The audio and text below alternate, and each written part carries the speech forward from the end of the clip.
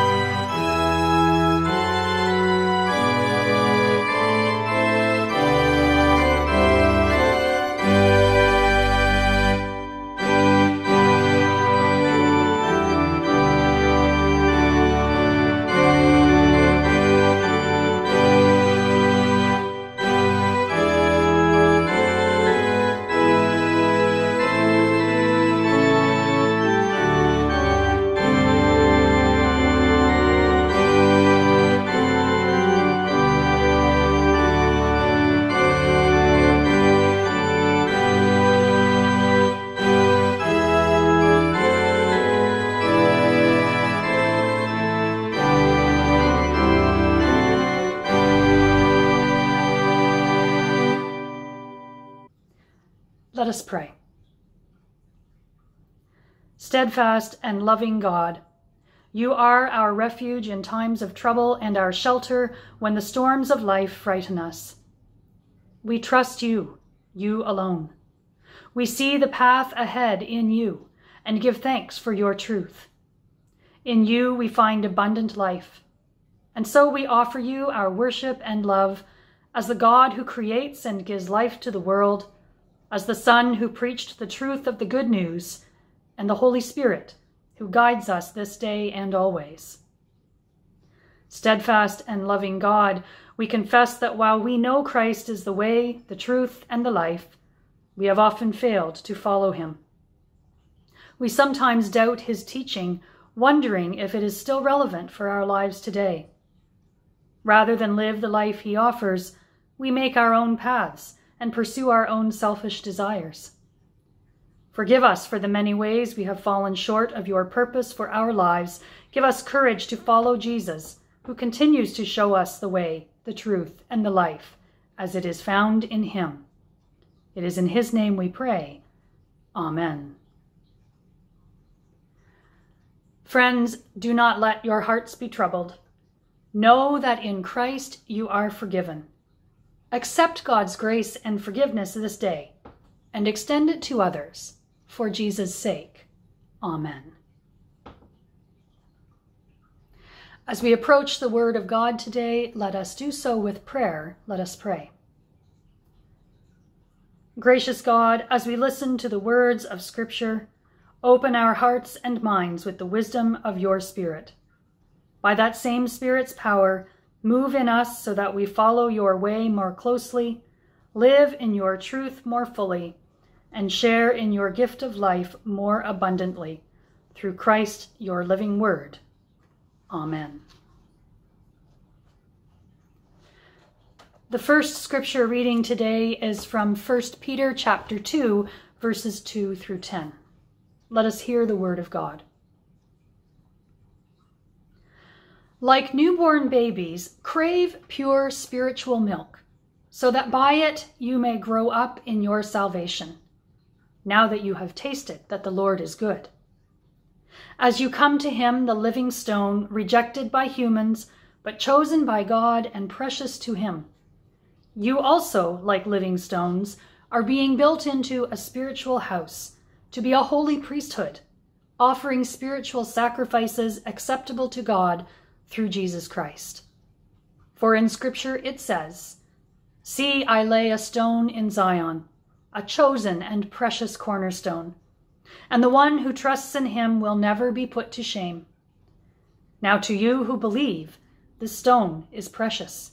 But to those who do not believe, the stone the builders rejected has become the cornerstone, and a stone that causes people to stumble, and a rock that makes them fall. They stumble because they disobey the message, which is also what they were destined for. But you are a chosen people, a royal priesthood, a holy nation, God's special possession, that you may declare the praises of him who called you out of darkness into his wonderful light. Once you were not a people, but now you are the people of God. Once you had not received mercy, but now you have received mercy. Also, a reading from John chapter 14, familiar words in the first 14 verses of that chapter. Do not let your hearts be troubled. You believe in God, believe also in me. My Father's house has many rooms. If that were not so, would I have told you that I am going there to prepare a place for you?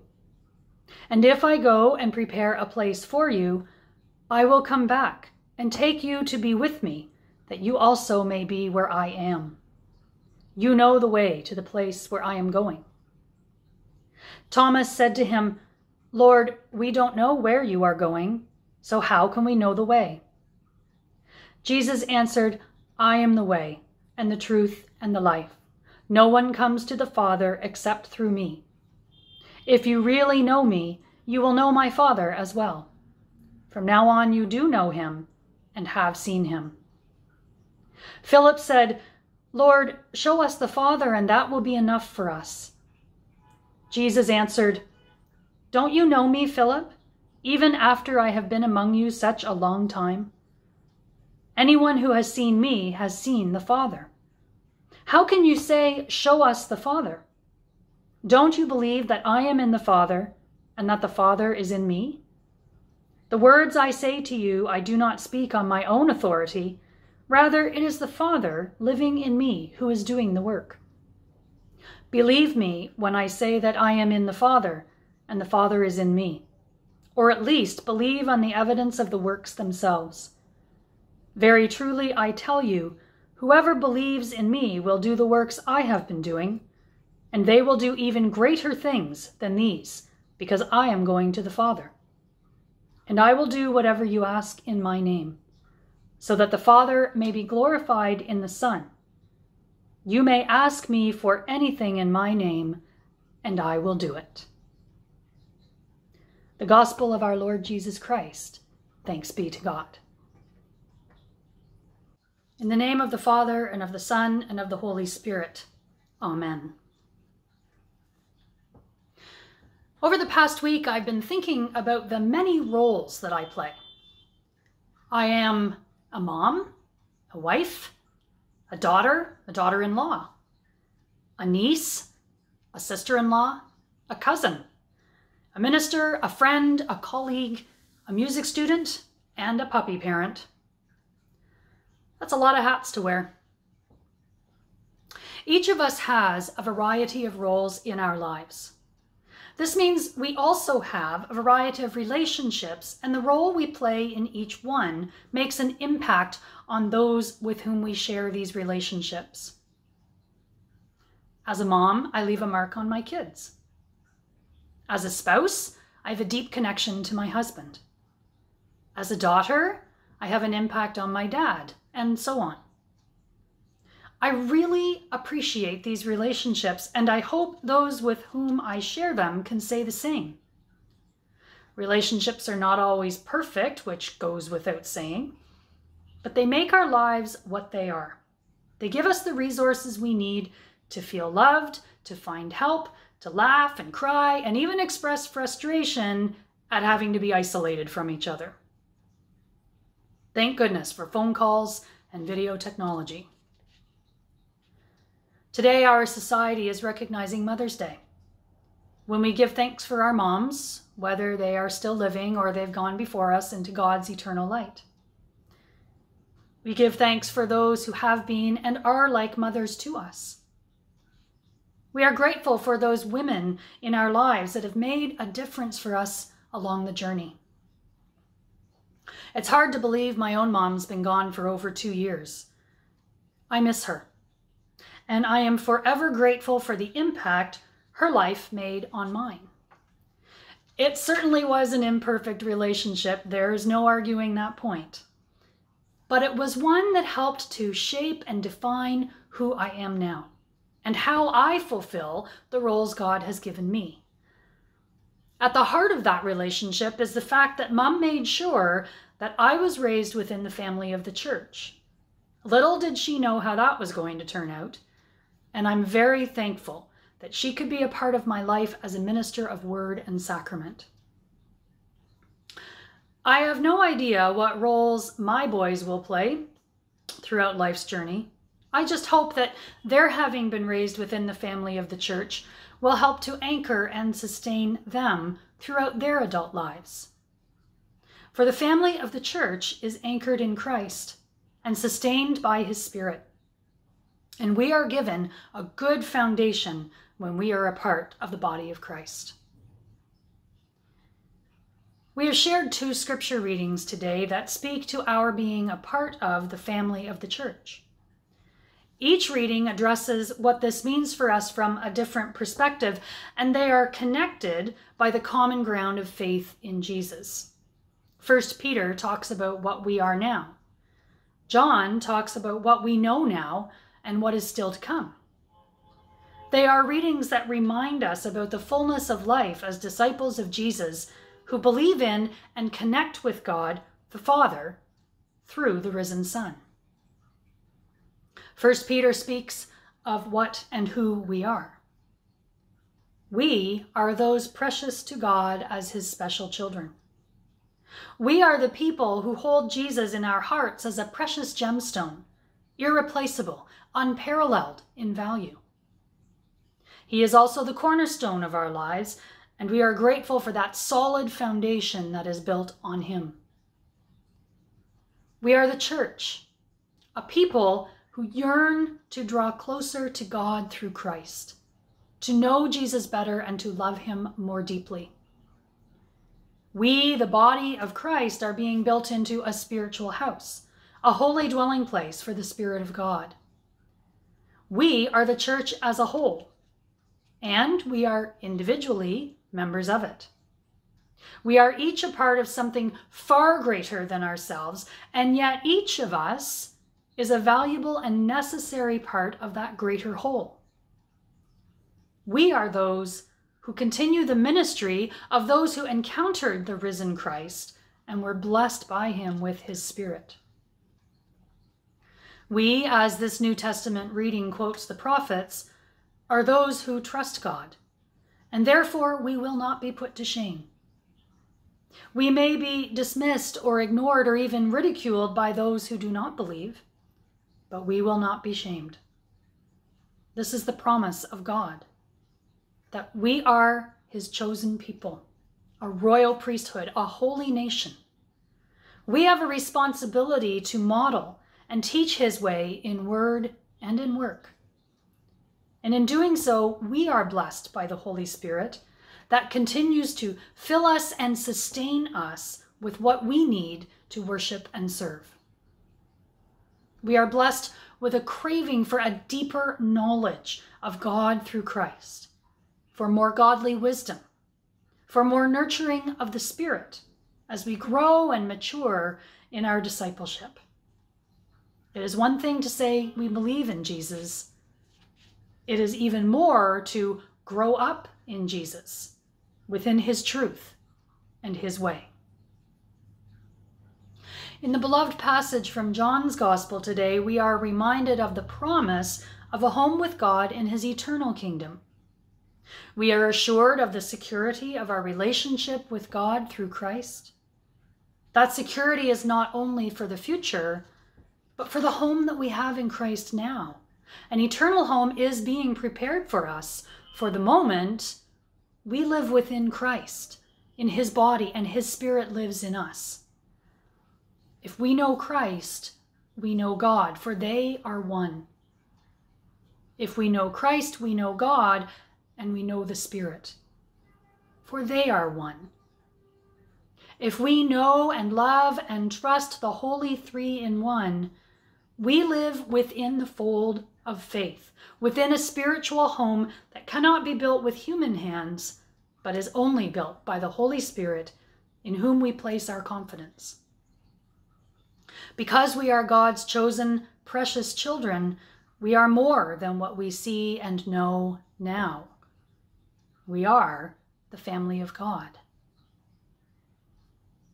As I was looking through some resources for this week's message, I read a humorous story about being a mother that I think speaks to this state in which we live, a state of being more than what we see, more than we can understand, and more precious than we know. The author is unknown, and I found the story on a website that provides resources for preaching and worship. And it's written from a first-person perspective, so let me share that story with you.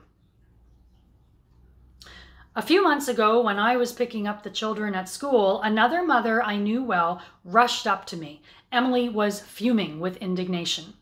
"Do you know what you and I are?" she demanded. Before I could answer, and I didn't really have one handy, she blurted out the reason for her question. It seemed she had just returned from renewing her driver's license at the county clerk's office. Asked by the woman recorder to state her occupation, Emily had hesitated, uncertain how to classify herself. "What I mean is," explained the recorder, "do you have a job, or are you just a—" "Of course I have a job," snapped Emily. "I'm a mother." "We don't list mother as an occupation. Housewife covers it," said the recorder emphatically. I forgot all about her story until one day I found myself in the same situation. This time at our own town hall. The clerk was obviously a career woman, poised, efficient, and possessed a high-sounding title like official interrogator or town registrar. "And what is your occupation?" she probed. What made me say it, I do not know. The words simply popped out. "I'm a research associate in the field of child development and human relations." The clerk paused, ballpoint pen frozen in midair, and looked up as though she had not heard right. I repeated the title slowly, emphasizing the most significant words. Then I stared with wonder as my pompous pronouncement was written in bold black ink on the official questionnaire. "Might I ask," said the clerk with new interest, "just what you do in your field?" Coolly, without any trace of fluster in my voice, I heard myself reply, "I have a continuing program of research," what mother doesn't, "in the laboratory and in the field." Normally I would have said indoors and out. "I'm working for my master's, the whole family, and already have 4 credits, all daughters. Of course, the job is one of the most demanding in the humanities. Any mother care to disagree? And I often work 14 hours a day. 24 is more like it. But the job is more challenging than most run-of-the-mill careers, and the rewards are in satisfaction rather than just money." There was an increasing note of respect in the clerk's voice as she completed the form, stood up, and personally ushered me out the door. As I drove into our driveway, buoyed up by my glamorous new career, I was greeted by my lab assistants, age 13, 7, and 3. And upstairs, I could hear our new experimental model, 6 months, in the child development program, testing out a new vocal pattern. I felt triumphant. I had scored a beat on bureaucracy, and I had gone down on the official records as someone more distinguished and indispensable to humankind than just another. Friends, we are more valuable than we know. Each of us is blessed with a title that defies description, although we can tell others what it feels like to be a child of God. We are not just another parent, child, employee, or church member. Each of us is someone that cannot be replaced, someone that makes a difference to someone else. Corporately, we are not just another congregation. We are a branch of the family of God, ministers in the name of Christ, disciples of Jesus in everything we say and do. We are a chosen people, a royal priesthood, a holy nation, God's special possession. We are the people of God, and that is a remarkably special identity. We are promised life in the future. We are blessed with life now as creatures precious that belong to the Creator who loves and cherishes us. We are not just another anything. We are God's children. And that identity is just what we need to fulfill all of the roles we play in the relationships we cherish within the family of God. Amen.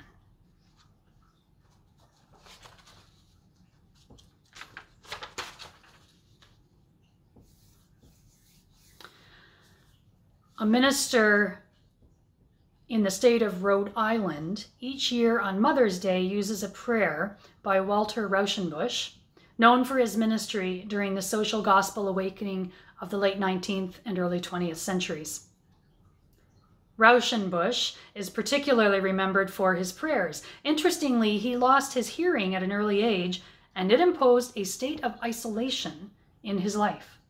He spent much time observing the people around him and was deeply touched by the human experiences he witnessed. This morning, as our society recognizes Mother's Day, our pastoral prayer is one written by that minister in Rhode Island, beginning with Walter Rauschenbusch's prayer for the family. And so, let us pray. O God, we who are bound together in the tender ties of love, pray thee for a day of unclouded love. May no passing irritation rob us of our joy in one another.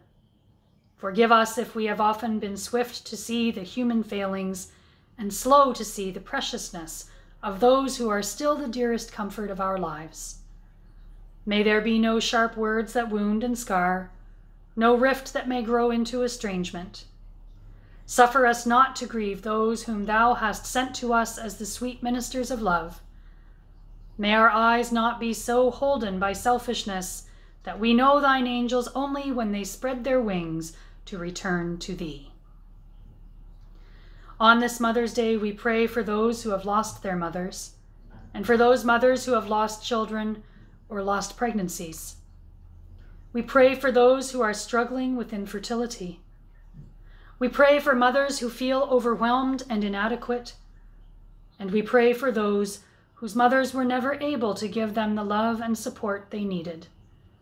May they be surrounded by your loving presence. We give thanks for our mothers and grandmothers and great-grandmothers, and for all the women who have nurtured us and cared for us on life's journey. For sisters and aunts, for Sunday school teachers and children's program leaders. We pray for single moms and stepmoms and foster moms. We give thanks for adoptive parents and for those who have had to give their children for adoption. We give thanks for all the ways in which you have loved us as a mother loves her children. We lift up our prayers for the people of this church and for the friends and loved ones closest to us. Heal, protect, and strengthen them according to their need. Comfort those who mourn with the assurance of your presence. We ask these things in the name of our Lord Jesus Christ, who taught us to pray together with sisters and brothers all across the whole human family, saying as he said, Our Father who art in heaven, hallowed be thy name. Thy kingdom come, thy will be done on earth as it is in heaven. Give us this day our daily bread, and forgive us our debts as we forgive our debtors. And lead us not into temptation, but deliver us from evil. For thine is the kingdom, and the power, and the glory, forever. Amen. Our closing hymn today is the hymn, We Are God's People, and again, we'll be singing all of the verses.